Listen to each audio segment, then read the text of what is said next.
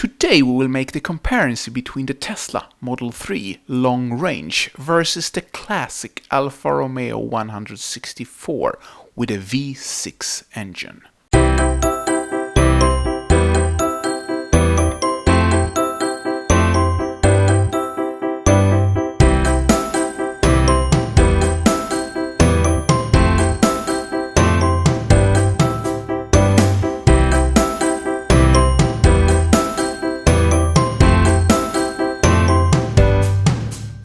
This is a little bit odd to compare two cars that have 25 years difference.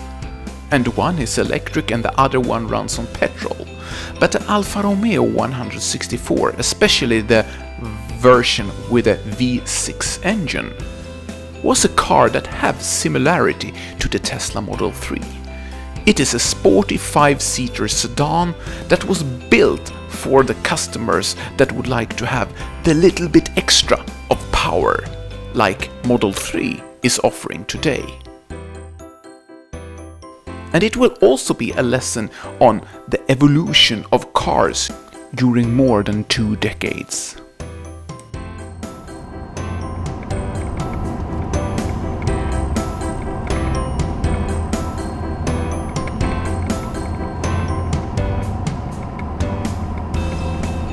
This Alfa Romeo that will be used in the comparison is from 1994.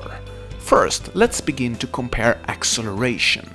Here in Europe, acceleration is measured from 0 to 100 km per hour. That equals with approximately 0 to 60 miles per hour. So the Alfa Romeo front-wheel drive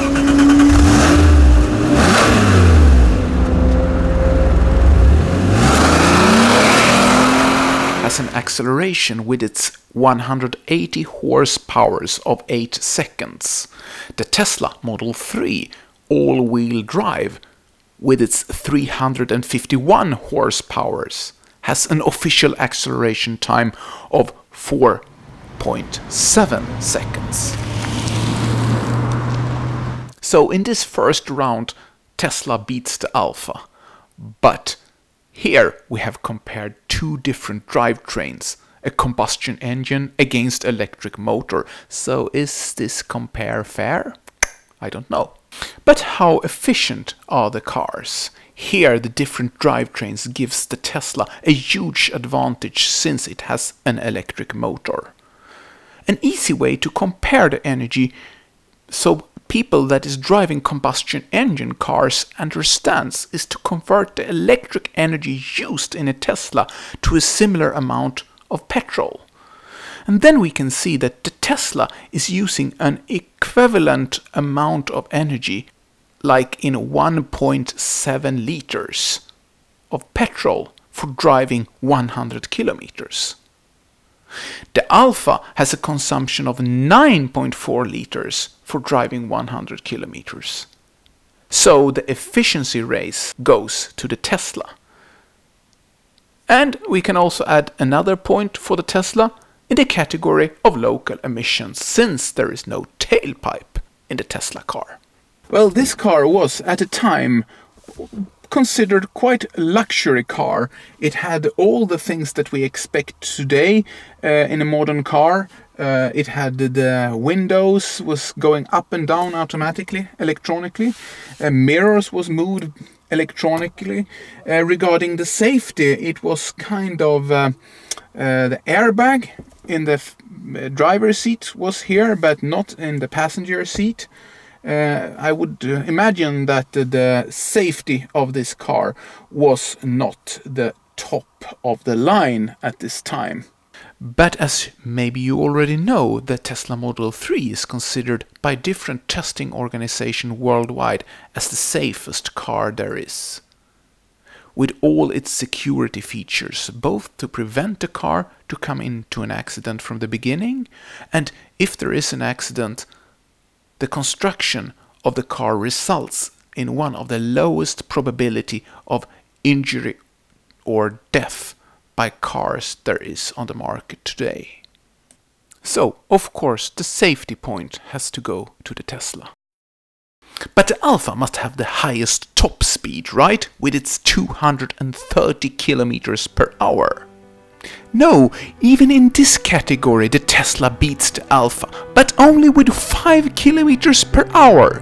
The long-range version have a top speed of 235 kilometers per hour.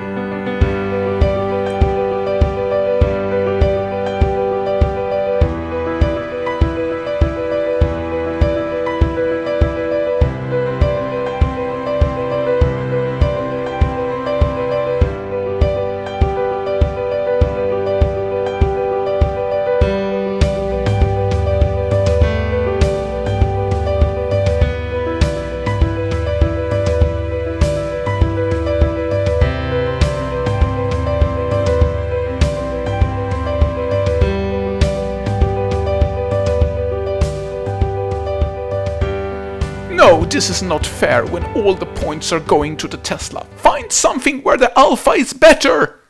Okay, but what could that be? So the Alfa had something here, so it could be very convenient to sit like this. But also there was a hole here for skis, so you could pack your skis very easy if you would like to drive quickly up to the ski pistes. And this one has been used many times. And in the Tesla there is also this armrest here for the convenience of the passengers in the back seat, and also 2 cup holders, but no hole for the skis if it needed to be transported. If you would like to bring the skis here, you have to fold this seat like this, and then hardly you can fit 2 people here in the back seat. It will be very inconvenient for the person to sit here in the middle when going, especially on a long ride. So in the category easiest car to bring your skis with you to the slopes in the mountains, the Alfa finally gets a point. The Alfa Romeo has a fuel tank of 70 liters with a consumption of 0.094 liter to the kilometers. That gives a range on a full tank to 760 kilometers, approximately 472 miles. The Tesla, on the other hand, has a battery of 75 kilowatt-hour with an average approximately consumption of 1.7 watt-hour per kilometers, which makes a range of approximately 560 kilometers accordingly to the WLTP driving cycle. So the range point goes to the Alfa Romeo. Regarding possibility to connect your mobile phone, it doesn't exist in this car. I mean, 1994 mobile phones hardly have made it through to the public. I think I got my first mobile phone in 1994, and that was definitely not a smartphone, and the car industry hadn't developed or adapt to this new trend at this time. So, how did the entertainment system work in this Alfa Romeo from 1994? Well, the radio was hidden behind this cover. See, the Alfa was first with covers that hide valuable things in your car. 1 point to the Alfa. I mean, already at this time there was burglars, and the stereo in a car was one of the most valuable things. Therefore, this one was equipped with a system so you could take this thing with you as a security and bring it with you and leave the radio like this, and that would prevent the burglars from coming into your car and steal the radio. But then you came back and placed it back, and then you could turn on the radio like this, and you had the FM radio, and you could listen to different stations. And if you were not satisfied with the radio that was offered, you could always use the cassette. And for young people that has not been around for so long time. This was the thing when I was small that we were using to record and listen to music. There was these cassettes, and cars was fitted with the cassette system, so you could place it in like this, and then you could play it, and it was playing the music. And if you would like to listen to a special song, you had to forward the cassette tape to this position where the song was. So it was quite inconvenient, but this was what was available at that time. So what about the entertainment system in the Tesla? Well, it looks much different, of course. It's in the screen, everything. And here you have the radio in the Tesla. The DAB is available. And here you have a lot of stations, the digital radio stations, that is available here in this area where I am. If I go to an area where DAB is not covered, the legacy FM band is still working in the car, so it's automatically approximately change over to the FM band.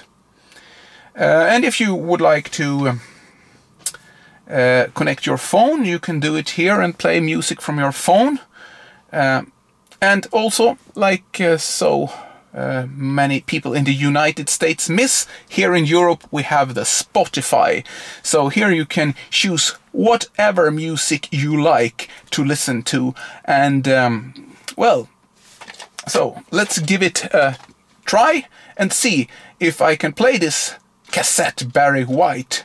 Of course, there is no place to place the cassette here in the Tesla. So therefore the Alfa Romeo will get one more point, because it can play the audio cassette and the Tesla can't. But is Barry White available in Spotify, or do I need to keep the Alfa Romeo in order to play Barry White greatest hits? So let's see and find out if we can find out if Barry White is in Spotify.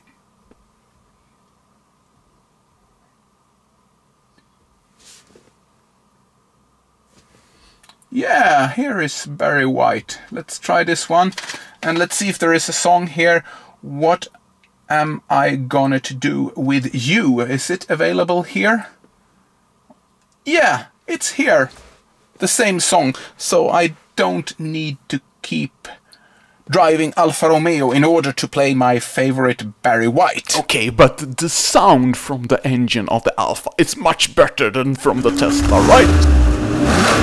You can actually hear the Alfa. So one more point to the Alfa. 5-5. Yeah, they are the same. Well, really not. But look on this fantastic evolution, what cars have gone through during those 25 years.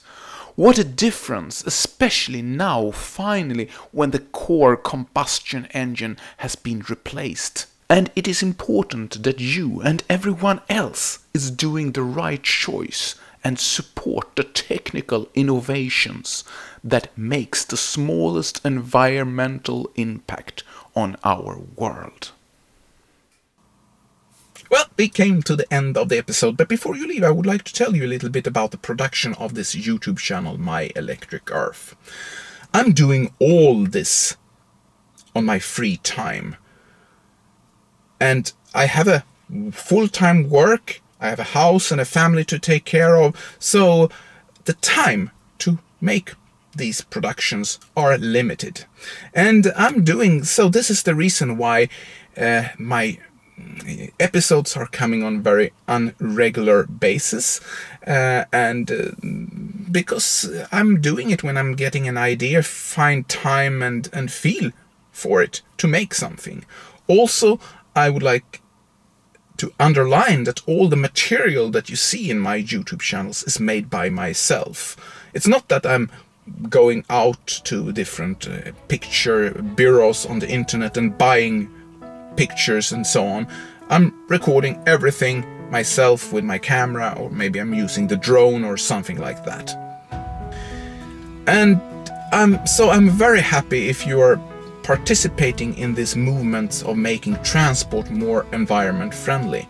If you're planning to buy a Tesla Model 3 S or X, please use my referral link and you will get some free supercharging.